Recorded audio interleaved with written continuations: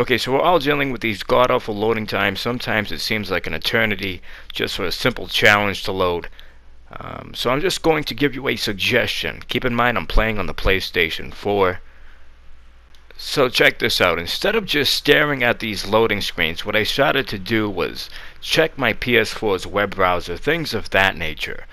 For some reason, when I would come back, it would seem like the game had already loaded something that usually would take a lot longer, or it was just about to get there.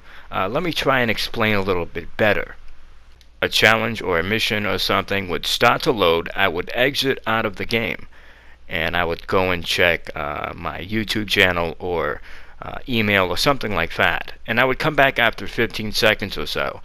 And loading screens with certain challenges and missions that would usually take about a minute or two would either, for some reason, be loaded in already by the time I came back, or would just about be ready to get fully loaded in. And at first I thought this was my imagination until someone actually left a comment in my other video.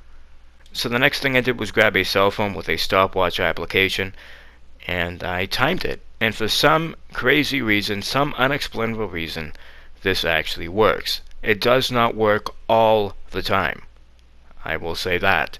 And I'm not trying to promote this as a fix, because the only thing that will fix this is if they actually give a proper patch. I'm just saying to give this a shot in case you're tired of staring at loading screens and you're looking for ways to bypass them.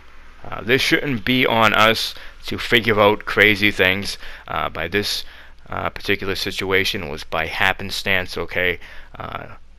So I just wanted to pass that along and get this up there as quickly as possible. Hopefully it will help on Xbox and whatever other platform, PC, but you guys are probably using solid states to begin with. Okay, that's about it. I love you all. Be safe, and until next time, take it easy.